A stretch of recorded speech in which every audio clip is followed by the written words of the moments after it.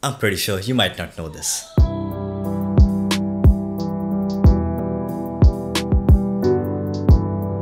Hey guys, this is Salim and today let's see what's GSI. I know a lot of you must be knowing about GSI, but the two of you that saw the title of the video and clicked on it, let me tell you guys. Well, GSI stands for Generic System Image. Basically, these are those files which are universal across all Android phones which support Treble. Now Treble, let's start from the beginning. Now Android, the largest operating system on mobiles and the best operating system, though I might be biased on the second part, has some complaints. That's updates because they are damn slow.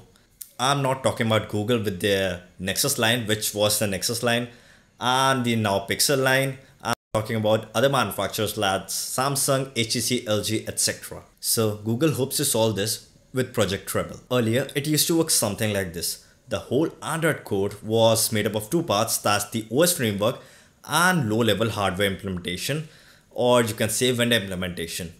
Now, these both were dependent on each other, like they were stick together. So if you have to update the whole code, you have to update both the parts. And that's a lot of work, believe me guys. Now with Project Treble, it's still divided into two parts, but both the parts are independent of each other. So if Google pushes out an update, it just has to update the OS framework and the vendor implementation can stay like it is. So it will work on older vendor implementations.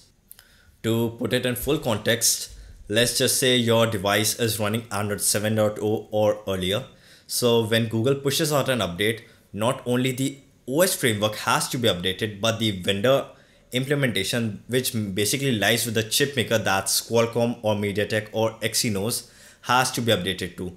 This slows down updates. So let's say you have a Samsung phone, which a lot of you guys have, and Samsung decides to update one of its phones. And let's say Samsung has updated the OS framework. So it has to wait for Qualcomm to update the vendor implementation so that the update could work. Now Samsung has Exynos variant as well as Snapdragon variant. Let's say Qualcomm updates the vendor implementation, but Exynos that lies with Samsung does not update it. So what Samsung does is that to keep the phones with parity, Samsung doesn't update the Snapdragon variant also. So a good example is that recently a news came out that the Exynos 8955 that was in Galaxy S8 supported 4K 60, but since Qualcomm Snapdragon 835 did not support 4K at 60, Samsung abandoned 4K 60 on the Exynos model, so that both devices would be similar. So yeah, coming back to the topic, so updating Android 7.0 wasn't easier because the OEM or Samsung, HTC had to update it and the chipmaker has to update the software in order for the whole update to work. So this will ensure timely Android security updates. Now the other thing to note is that with Android 8.0, Google has made sure that every phone that has Android 8.0 out of the box supports Treble. So that's a pretty good thing. So there are some facts about Treble that you should know. So if your device never gets Oreo, you probably will never get Treble.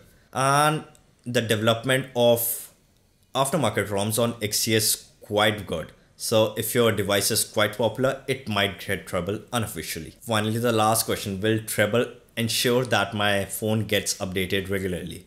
That's a no, because at the end of the day, the updates lie in the hand of the vendor and the OEM. Treble just made it easier for OEMs to update the phone. So that's all you need to know about Treble. So have I missed something? Do let me know in the comments below. And since you're commenting, do hit the subscribe button and the bell icon.